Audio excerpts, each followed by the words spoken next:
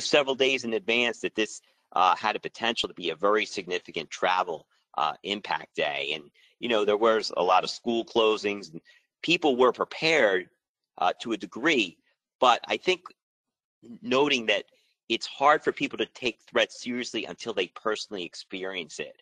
So it's if you haven't been in, say, a tornado before, your reaction to that is quite different than someone that's actually been in a tornado where their home's been significantly damaged or wherever they were. It just impacts you differently. And a lot of studies have, you know, correlated that in social science. So that's something that we have to keep in mind. So going into this event, this is one of our models. This is called the European model. And what this is, it's an ensemble. So each model has if you tweak the initial conditions, you can get a significantly different result depending on the circumstance. So if you throw a bunch of what we say European ensemble members, so it's the same model per se, but it has a little tweaks to it, and it gives you a better idea of reaching a consensus what the most likely scenario is.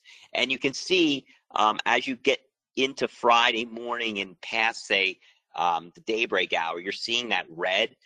That's an indication of that freezing rain and sleet. So you can see the rain is transitioning over to that icy mixture.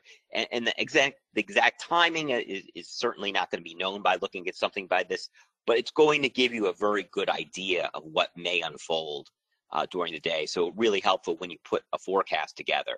And again, that was really the big challenge. There wasn't a question. We knew this was going to rain to ice, but we didn't know the exact timing. And that's a big difference. If it occurs at, say, 6 a.m. versus 9 a.m., obviously you're impacting a much larger portion of the morning commute. And then the other question is, were you going to get more sleet versus freezing rain? Freezing rain obviously is, you know, very significant in terms of if you get a significant amount of it, you're going to have widespread power outages. While sleet is bad, it's mainly just going to cause traffic issues. So that's something utility companies are really going to focus on. If it's sleet, you know, the worry is at the DOT, but if it's freezing rain, then utility companies are going to have to worry about it. So this was a highly anomalous event. When we say that, it's a fancy way of saying kind of an unusual event. And the models did a fairly good job. They may have been a little quick in changing things over south of the Massachusetts Turnpike, but again, they had the right idea.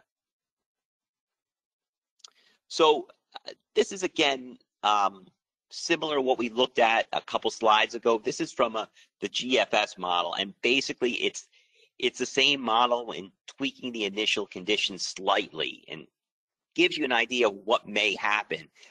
But what you'll see here is the black line is the mean precipitation amount that the model's expecting. So it's telling you that their mean is over 1.5 inches of whether that be rain melted down or, you know, the mixture of sleet, freezing rain, whatever that may be. But you can see all the members are pretty robust in the amount of precipitation. The vast majority of them are over 1 inch of precipitation. So that's telling you it's going to be a significant precipitation event.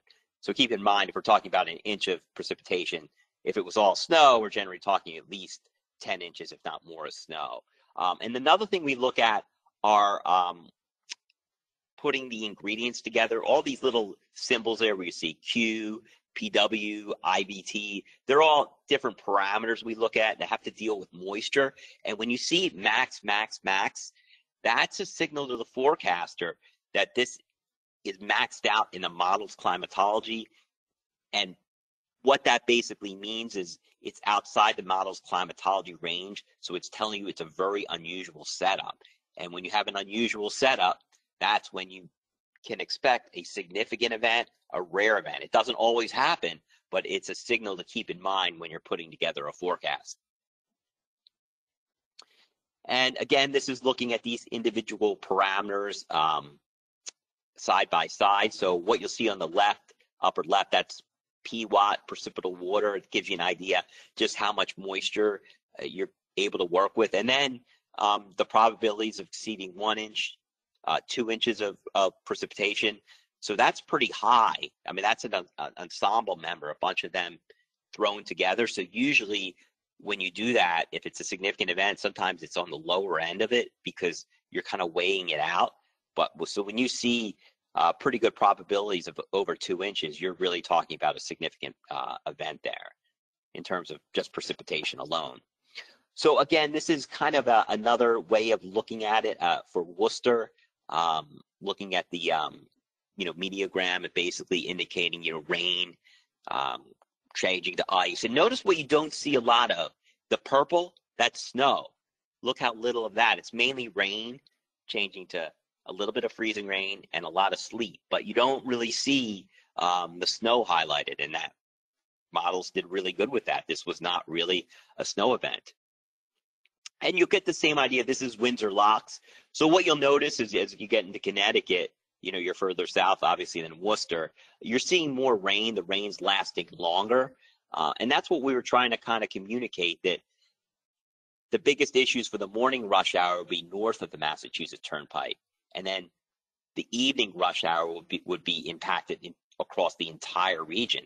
So that allows places like on the South Coast, some of those, I was aware that some of the schools decided to have a half day because they knew that everything would be okay in the morning, it becoming icy in the afternoon, while areas in northern Massachusetts, they tended to cancel things more regularly because they knew that both commutes would be impacted. So that's the type of information a lot of our customers are looking for.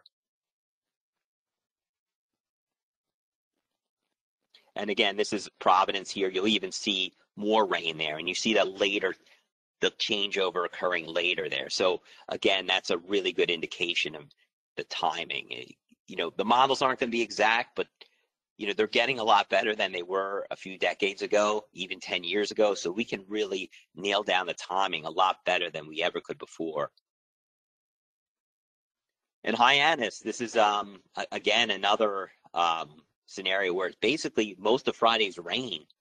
So basically, it's telling you if you're on the Cape, basically you're not really dealing with any frozen precipitation until maybe late in the evening commute, where you're dealing with a little bit of snow and a little bit of freezing rain or sleet. But again, the timing often is more important than even the exact amounts in terms of impacts. So this is a kind of a look at the total precipitation forecast from the HREF. That's an ensemble model that we really like to look at inside 48 hours. And then you have the NAM and then the GFS. And it's like anything else, when you're looking at a bunch of data and it all agrees, then your confidence in the event is fairly high. If we had a scenario where the HREF was high and the NAM was low, then we're not as uncertain. We're more uncertain, and we're going to have to kind of convey the uncertainty. But in this case, we knew it was going to be a very significant precipitation event. And again, this is a simulation here. We're looking at the GFS and the 3-kilometer NAM. So the GFS is on the left and the NAM is on the right. And you'll see the general gist of everything is the same, but you'll see the timing differences exist.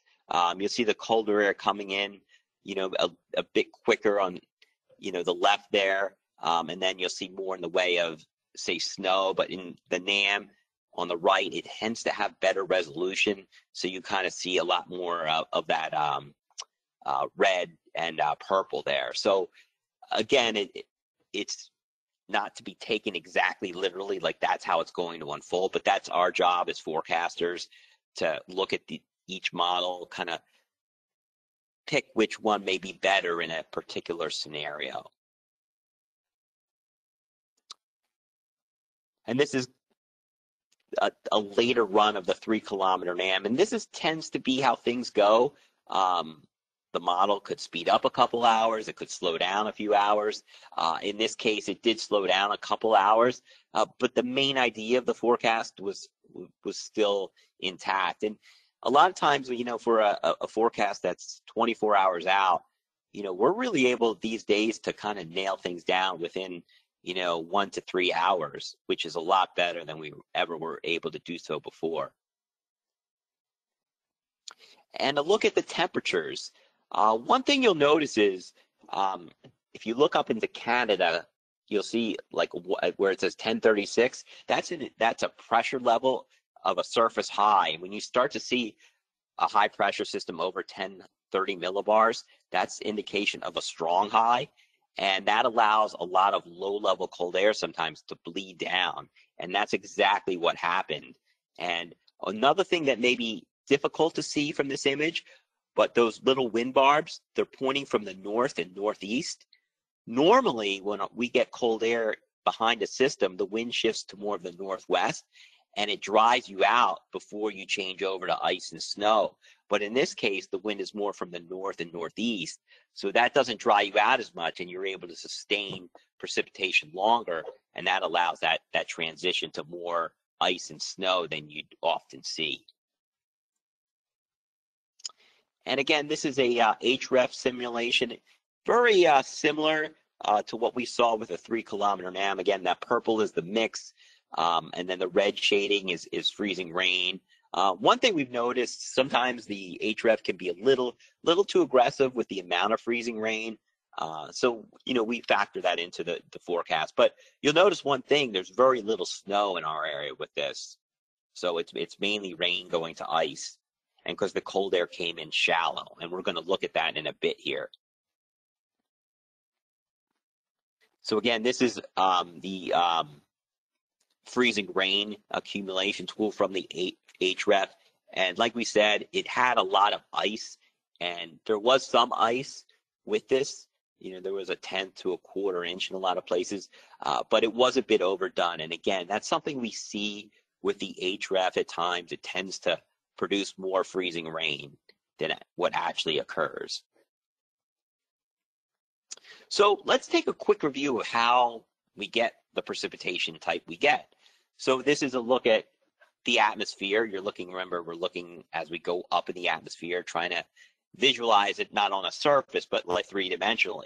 If your environmental temperature is below freezing, you're going to get snow. The whole atmosphere is below freezing, it's going to snow. Now, let's say you have a shallow warm layer. So it's cold in the cloud, the precipitation starts as snow. Then you hit that warm layer where it's above 0 Celsius. Let's say it could be 8, 9, 10,000 feet, wherever. It's going to melt, or at least partially melt, into, say, raindrops. As those raindrops continue to sink down, there's a deep cold layer that allows the drops to refreeze into something called sleet. And that's those little ice balls that, bounce off your car, usually really small. But this is a portrait of the atmosphere that we had in place on that day in early February.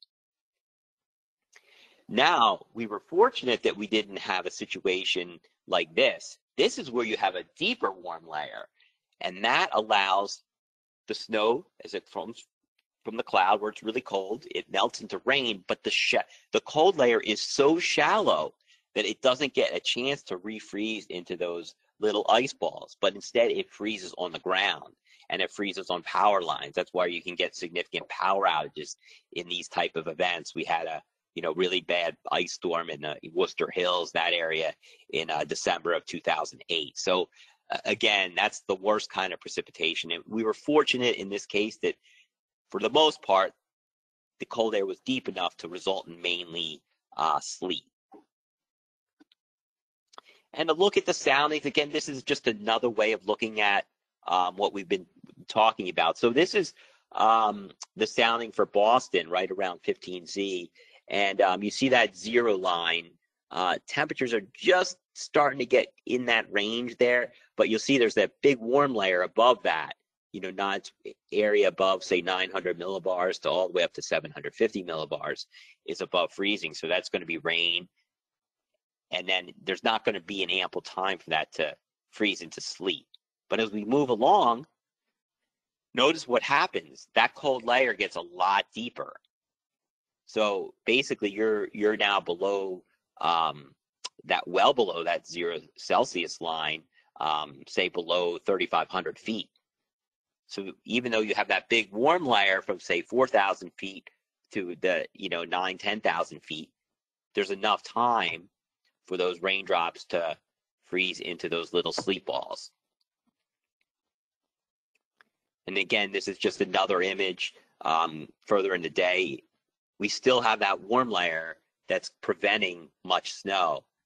And look at the winds, that 2.1, 2.7, that means that's the degree. You just put a 0 in front of it. So it's north-northeast, 020, 030 degrees. That's allowing that cold air to come right from northern New England right into our area. A lot of times when we get northwest winds, first we get downslope, say, off the terrain, not that we have the mountains like we do out west, but it still acts as a warming mechanism. But when it comes down from like almost the due north, that's a direct feed of cold air right from Canada.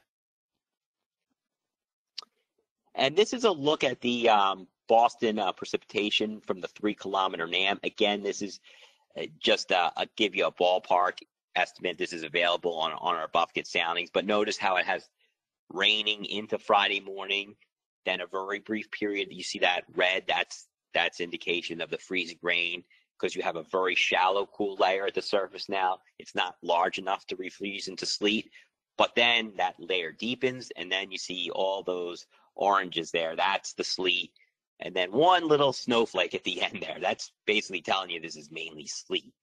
So quite the event. And with that, I am going to turn it back over to Joe, who's going to talk about the messaging and how we went about conveying this event. All right. Thanks, Hayden.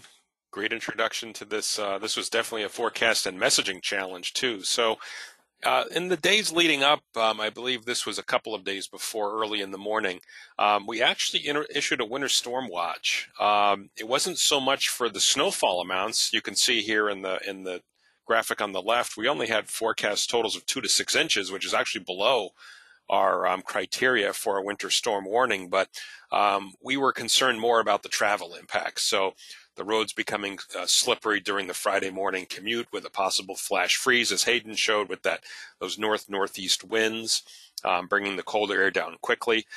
So confidence was highest across most of interior Massachusetts and actually into Boston as well. I remember actually having worked this event.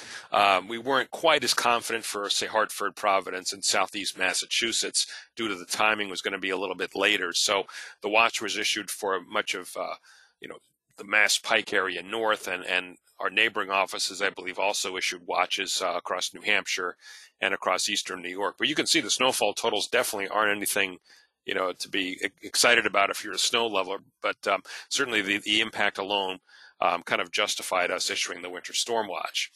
And then eventually that translated over to winter storm warnings here in the pink. This would have been the day before, early in the morning. So this is Thursday early morning forecast. Winter storm warnings you can see in New Hampshire, Vermont, and into northern, north central, and northwest Massachusetts, with winter weather advisories elsewhere. And that's because the higher snow accumulations, and by that I mean 3 to 6 inches at most, were confined to these areas in the pink, and we were more confident in only about an inch or two of snow-sleet combination further south. But again, it was the travel impacts, the flash freeze, that really wanted us to kind of bump up the messaging for this event and have advisories and warnings in place. And you can see on the right, not much icing, less than 1/4 of an inch, and just an inch or two of snow with a little bit more further to the north. So thrown in all between, if you remember this, we also had warmer air coming in. And in the midst of this event, we actually had some dense fog for a couple of nights. The first formed more dense was Thursday morning. We had southwest winds moving over. Remember, the deep snowpack was still kind of left over from the blizzard the weekend before. So we had a lot of dense fog across the area, especially near the south coast, the Cape and the islands. So, in the midst of all that, we also had some travel issues because of fog. And then again, Thursday night into Friday morning was a little bit more widespread, as you can see on the graphic here. Again, a lot of near zero visibilities across the region as that milder air was kind of bumping up into that deep snowpack that was still in place.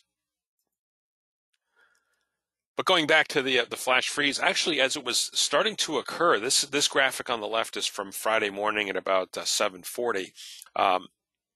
Already seeing some impacts across the Merrimack Valley. as the temperatures were starting to drop, and this was a nice graphic just highlighting the area, saying it's already happening up here, and then gradually going to head south during the morning and into the afternoon. So really tried to focus on the dangerous travel conditions, because that was the main impact from this. And unfortunately, as Hayden showed in the start, there were a lot of travel impacts, hundreds of accidents, especially in Massachusetts. So let's take a look here at just an analysis of the event, kind of what transpired, to kind of show the models actually did a really good job from what Hayden showed us in the beginning. So we had I'll show some maps with a strong southwest flow aloft. What that tends to do, it brings in a lot of Gulf of Mexico moisture and also warm air. Again, that's aloft, so that's going to result in our mixed precipitation, and something called frontogenesis at the lower levels. Just think of that as lift from a temperature difference, and I'll show what that looks like. That gave us some added lift. But overall, and even going into this event, and the forecasters correctly recognized this, the larger scale pattern just wasn't favorable for heavy snow with all the warm air aloft, and you'll see the lows aloft 5,000-10,000 feet tracking to our west. That's not good for a big snowstorm here. And it really was those lower level temperatures, here at the surface at about 925 millibars, or about 2,500 feet, and 850 millibars, about 5,000 feet. Those are really critical to help determine change over time and precip types. So like Hayden showed in those soundings, that's where we really have to hone in to determine changeover times. And then, as Hayden also mentioned, the flash freezes typically occur here with a north or northeast winds. Those bring in sub-freezing air quickly from New Hampshire and points north, tend to keep the low-level moisture locked in too, whereas those west and northwest winds usually bring some drying and prevent rapid icing from occurring. Let me go back. Here we go. So this is a satellite loop, and just shows really where that moisture plume came from. And you can see it has its origins here in the Gulf of Mexico, all the way up and through the Appalachians, the Mid-Atlantic, and into here in the Northeast. So definitely a very large moisture plume extending all the way from the Gulf of Mexico. And that's usually a good recipe for not just moisture, but also some warmer air aloft. So this is if you've been with us before and seen our maps, we talk about the different pressure levels. This is 500 millibars, which is essentially your steering flow. It's at about 18,000 feet. And you can see, following the wind kind of parallels these contours. So you can see the little wind barbs too. It's all out of the southwest, so southwest to northeast. And that's what helped transport that moisture from the Gulf of Mexico. If we go down a little bit now, so this is at about 10,000 feet, again, you still have that very deep and strong southwest flow, and the green shading is showing areas of higher moisture. So the moisture is not shallow. It actually is fairly deep in the higher levels of the atmosphere, and warm too. So that also gives us that chance for mixed precipitation. As Hayden showed the precipitable water, this is another way of looking at it on a map. You can see the axis here by the red dashed line.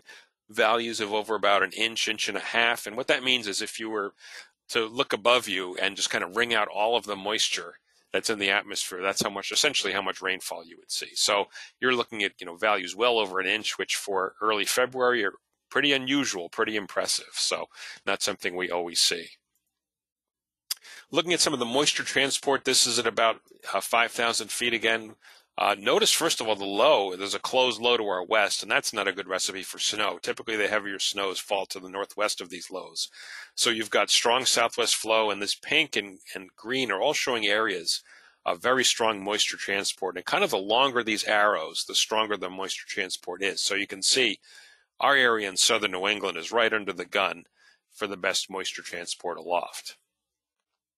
Now, this is what I was talking about frontogenesis. So this is down around 2,500 feet.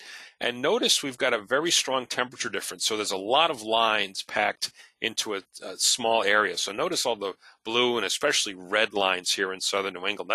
These are all different temperature contours. So you've got a very large change in temperature over a relatively small distance.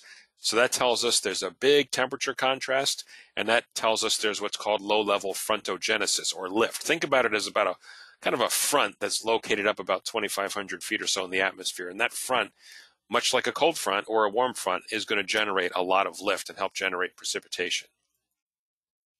So this is just another way of looking at it. This is between that 2,500 and 5,000 foot level.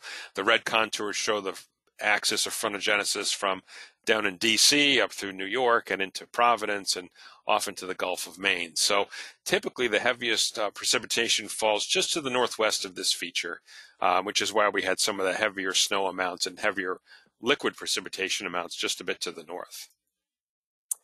So to just wrap up our analysis here, notice this, I'm going to go through some weather maps here starting at 6 a.m. and we've kind of marked where the freezing line is. Notice 6 a.m. on Friday, it's, 35 in Boston. It's in the 50s down in southeast Mass and Rhode Island with rain falling. The top number on the left will tell you the temperature.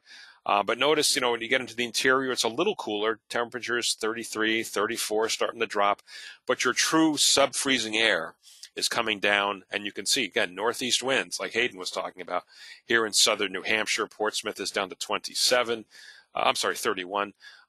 with mid to 20s not too far away, and even teens here in eastern New York, 18 degrees in Albany. So the cold air is certainly coming along. And let's go a little bit to 8 a.m. Notice now, like that graphic showed, by 8 o'clock, the Merrimack Valley, northeast Mass, all below freezing at that point.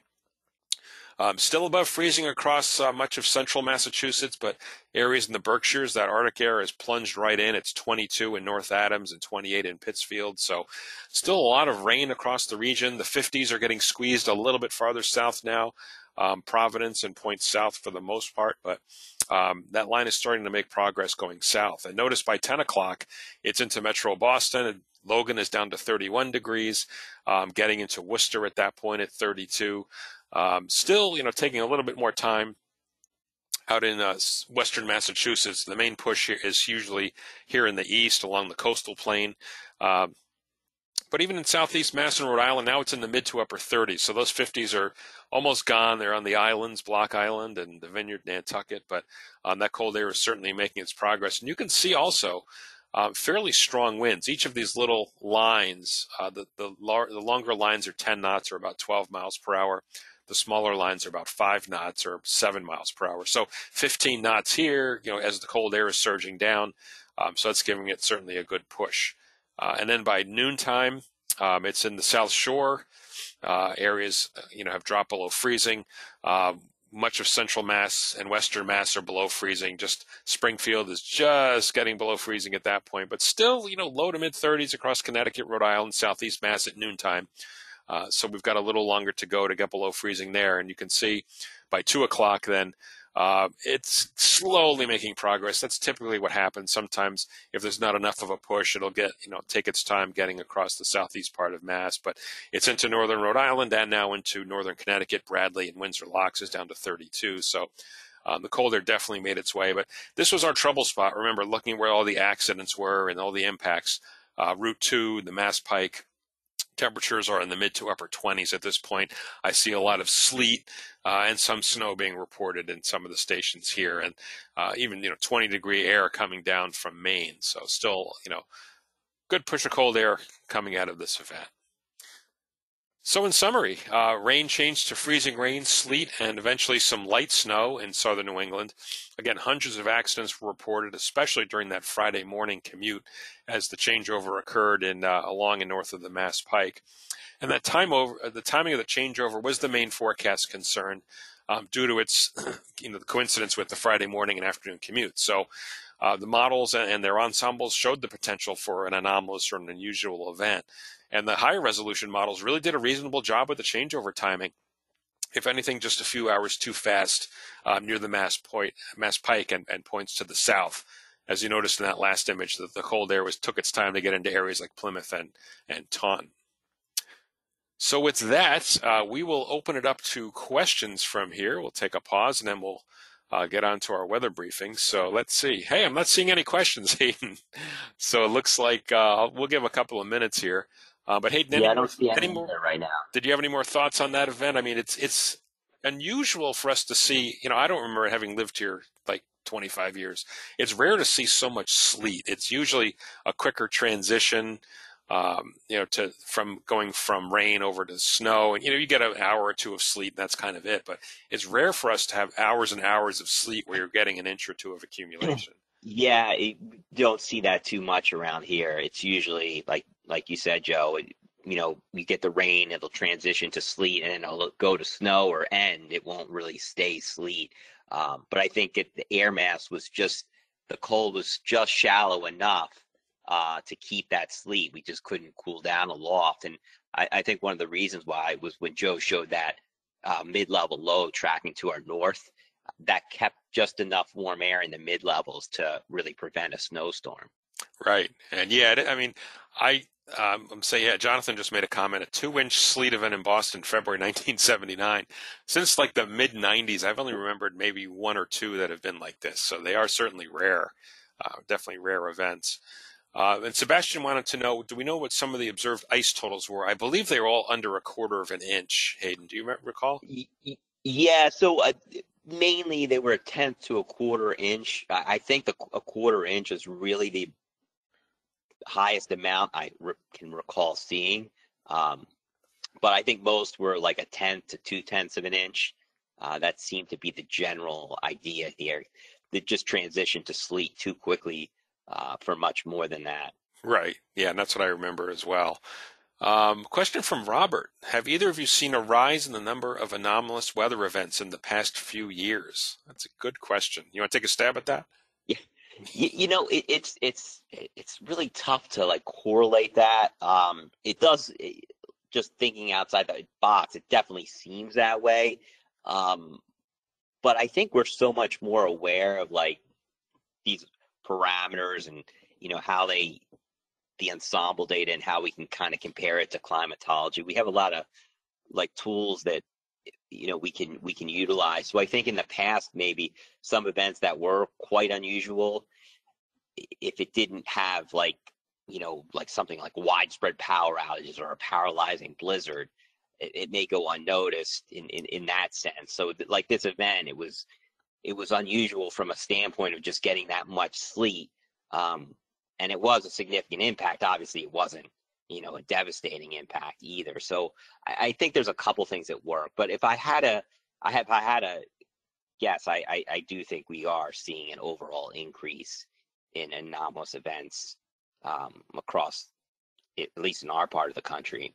Yeah, and there, we do know that the number of events that have greater than a half inch of precipitation, whether liquid, whether it be pure rain or even like a snow equivalent, those are increasing here in the Northeast. And kind of, I guess something we'll have to leave to the climatologists to sort it all out because they'll look at it over a longer time range. But yeah, either we're in just more of an active weather, kind of weather cycle. I know that the 2000s and 2010s we had a number of I would say higher end winter storms and blizzards, Hayden, Yeah, than we did in the that's for sure.